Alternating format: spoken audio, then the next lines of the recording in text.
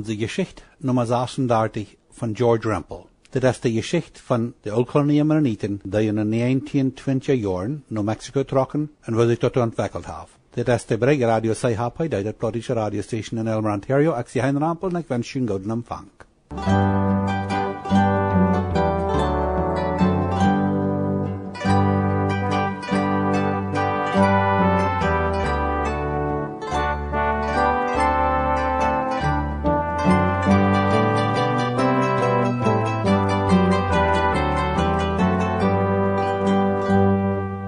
Ditmaal vangen we aan daarvan te vertalen dat de Mennonitische koloniën in Chihuahua van 1956 tot 1960 aanvangen zeer veel en zeer grote dingen te passeren.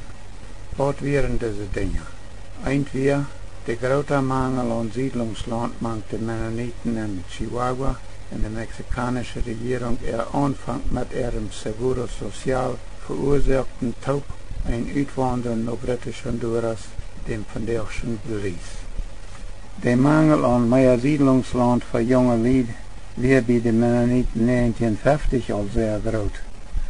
En vele landloze families en ook zo'n burgers wat voor zich nog land houden, die over jaren ook land verschaffen willen voor ihre kinderen, rekenen mal ganz met nog jaren übersiedeln. Aber willst dat al meest voorts am Anfang zu sperren wäre, dat diese Siedlung gar nicht überall wurden gute Wasserbarms zu merken wohnen, stalten da wir ein Boot immer mehr Lied dort übersiedeln noch Jermogans an.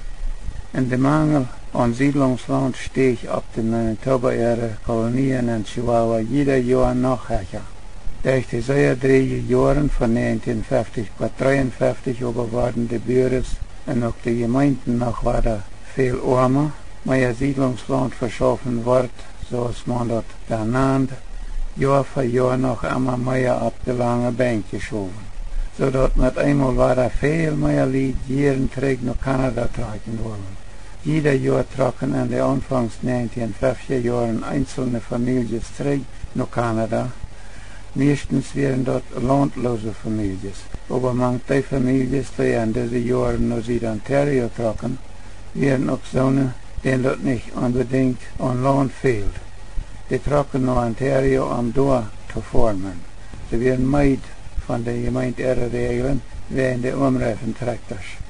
Trotzdem dat in Mexico lang aan veel meer siedlungsland fehlt, passiert an den mennonitischen Kolonien in den ersten halb 50 Jahren überhaupt nicht viel wird. Wieder dort arbeiten die in den Gummereifen und den Traktors. Auf der Nordkolonie kann man an den meisten Tagen noch immer nicht gute Waterbarms merken und das Water wird im Fahrjahr immer weiter sehr knapp. Und die Lieder Europäer werden nicht sehr stark, is eine Reihe von 3 Jahren kriegt und die Darpa, wo das Water am knappsten wir sie nicht genug Futter gekriegt haben. Diese Lied jammern dort über Europäer, dass sie jeden Tag viel Kilometer weit schwere Fuhren Water führen mussten. Mehrere Bürger wollen sich über Europäer erbarmen. 2 oder 3 Bürger stunden sich taub, von wo einer Wunderreifenräder an seinen Traktor scharf, en dan door met 2 oder 3 wervers dat water voorzien en de nobers gebruik naar huis holt. Aber zo'n vaders die zich evalueren en nobers pied erbarmden, die worden dan van de gemeente uitgesloten. Tweede ding wat passiert weer dat er weer een beweging naar Madison, Ontario te trekken. Da entwickelt sich langsam eine Bewegung nach Britisch Honduras zu tragen, nach dem vandaagschen Belize. Da fängt eine Gruppe an, damit zu arbeiten, dort wie Buenos Aires, nordwest von Nuevo Casas Grandes, Siedlungsland gekauft worden soll. Die Jungs verloren wo sich immer noch mehr die Kontrolle über die Traktors nicht mit Gummereifenbrücken zu lassen. Durch die Gummereifenfrau oder durch den Kontrolle verlieren über die Gummereifen, fängt die Oldkolonische Gemeinde an zu versplattern. 5. Die mexikanische Regierung fängt an, erst soziale Versicherung zu entwickeln. Lokale und Estado-Regierungen fangen an, zu planen einen Hochweg und auch eine elektrische Stromleitung von Cuauhtémoc Richtung Manitoba-Siedlung, Bad Rubio zu merken und so weiter. 7. Langsam fängt ein Planen an, nach British Honduras zu wandern. Das Planen an, nach British Honduras zu tragen, wird am Anfang nicht durch Gemeindenleiter getan. Das deuten auch so eine Männer, die nicht unbedingt unter die kanadische Regierung, aber auch leider unter so eine Regierung sein wollen, die unter dem britischen Reich in ihre keine stund, als unter die mexikanische Regierung. Dort noch Madison, Ontario tragen, wird auch nicht durch die Gemeinden ihre Leiter geplant. Das passiert dadurch, dass da noch immer sehr viel Leute wären, die da viel lieber unter die kanadische Regierung sein wollen, als unter die mexikanische. Von welchen von diesen Dingen sollen wir uns nicht am ersten Wort vertalen? Vielleicht ist das neidig, dass wir erstmal davon Wort vertalen, dass die Gemeindenleiter anfangen, die Kontrolle zu verlieren, da eben, dass die Formen ihre Traktor nicht mit Kumreifenräder brücken dürfen. Aber das ran so sehr durcheinander mit der mexikanischen Regierung ihrem Seguro-Sozialplan entwickeln und mit den Planen nach British Honduras zu tragen, sodass diese drei Sachen vielleicht hier und da ein bisschen durcheinander wurden, müssen verteilt wurden. Aber nun noch erstmal war da ein bisschen von den Mennoniten ihre Helterne Wehren in Baggereder und von wo die Mennoniten in Mexiko allerhand Modernisierungen anfangen. Nicht bloß bieten an der Formarbeit, aber auch Bernen am Haushalten.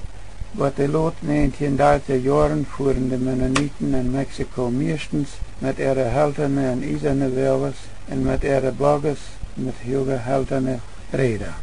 Die Helterne Werwen und Baggerräder wären aber sehr schwer in Ordnung zu holen an den großen Drehen bis Diostal, wo im Winter in Fario sehr dreht Klima herrscht. Große Helterne Werwes wären wohl noch zu kaufen wie die Krakauers in Cuauhtémoc, aber die wurden auch immer noch teurer. In den 1930er Jahren wurden in Scheindorf, Campo 115 in David Rempel seine Wehrfabrik all eiserne Wehrers gemerkt, aber helterne Wehrers und Baggers mögen die Mennoniten noch nicht. Denn ihre helterne Räder wurden alt und mussten an den verschiedenen Werkstätten in der Dorpen immer noch ferner repariert werden.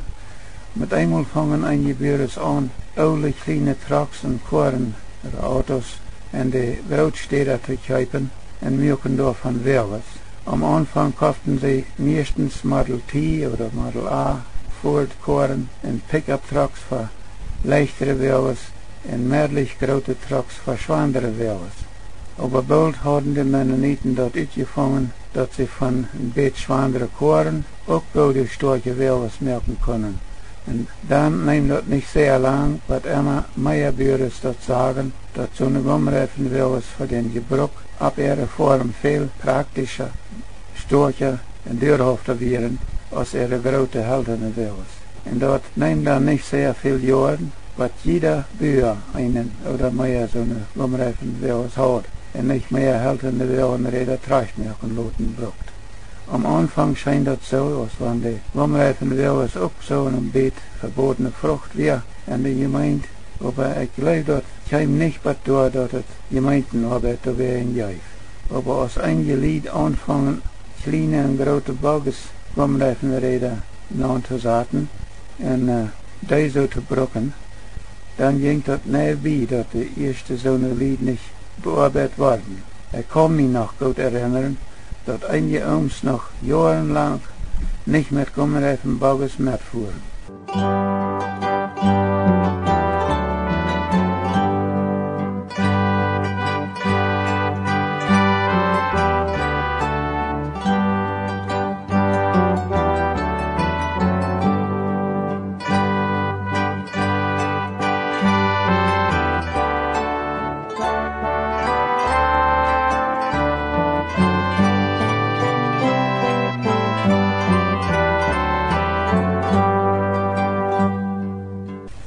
Von wo die Todesdurchweg nun Grafhaft geführt worden. Das wird bei uns so Mode, dass auf einem Begräbnis der Toten mit einem großen zweisätzigen Bagger mit halterner Räder nun Grafhaft geführt wird. Den Bagger seine Seiten nimmt man beide auf Tau, sodass der Zeugschmack am flachen Baggerback stehen kann. Zum Fahren sah der Kutscher sich noch Fähren gedreht auf dem Zeughahn, in ein Arm oder zwei sahen sich noch eine Seite gedreht auch auf dem Zeug ab und fuhren mit zum Grafhof. Der Totenvortig fuhr Schritt zum Grafhof und der Leichenzug von Menschen ging Schmack herum. Also, das wäre Tradition geworden, dass die Toten mit einem zweisätzigen, sogenannten großen Bagger zum Grafhof geführt wird. Als einige dann aber anfangen, ihre große Baggers mit Gummireifenräder zu brücken, und es steht mit der traditionellen, höhergehaltenen Räder, dann soll man am Anfang nicht einen Gummireifenbagger brücken, um den Toten führen. Und wenn doch mal wer einen Toten mit einem Gummireifenbagger führt, dann fuhren anfänglich nicht alle Arms auf so einem Bagger mit. Die gingen dann auf der Fuß mit dem Leichenzug von Menschen hinter dem Bagger bei dem Grafhof. Ich will hier keine Namen nennen, wie gesagt, wie diese Dinge nicht um gewisse Persönlichkeiten geht, aber um die Sache. Wir wollen, wenn wir uns von so einer Sachen vertalen, nicht rechtlich oder beschuldigend davon reden, aber wir wollen uns sachlich daran erinnern, wo Dinge mal wären und wo die geändert haben. Große Wagens mit hochgehaltener Räder oder mit eiserner Räder und kleine und große Baggers mit hochgehaltener Räder fuhren allein keine oldkolnische Mennoniten in ganz Nord-, Mittel- und Südamerika. Diese fängt man von der bloß noch in Museums zum Andenken ausgestellt und ganz weitläufig noch hier und da mal einen wie einem Liebhaber von alle Sachen. Wo Oldkolonien noch mit Baggers oder auch kleine Wagens fahren, da sind dort alle Sonnen, was von ihren eigenen Menschen gemerkt worden sind. Die haben alle gommene Reifen, Windreifen und geeigne Fadern und fahren sehr schmacklich. Wie die Chihuahua-Mennoniten, Büter an der Sabinalkolonie, fährt vielleicht noch hier und da mal einer mit einem Pferd und Buggy, aber große zwei Pferdchen vor dir fahren keine Mennoniten mehr an der Cocktailmokgehenden. In den Lot 1930er Jahren fängt sich die Mennoniten ihre finanzielle Lage in Mexiko an zu verbessern. In den letzten halb 1930er Jahren fängt die Mennoniten ihre finanzielle Lage sich in Mexiko all bedeutend an zu verbessern durch ihr Käsemerken. Aber in den Kriegsjahren von 1939 bis 1945, im Zweiten Weltkrieg, dann fangen sie erst recht an zu bühren. Die Ernten werden gut und die Getreidepreise werden bedeutend besser geworden. Besonders wurden die Schaubeln sehr teuer. Einmal können Bürgers für eine 50 Acker Schaubelarend einen ganz neuen Traktor kaufen.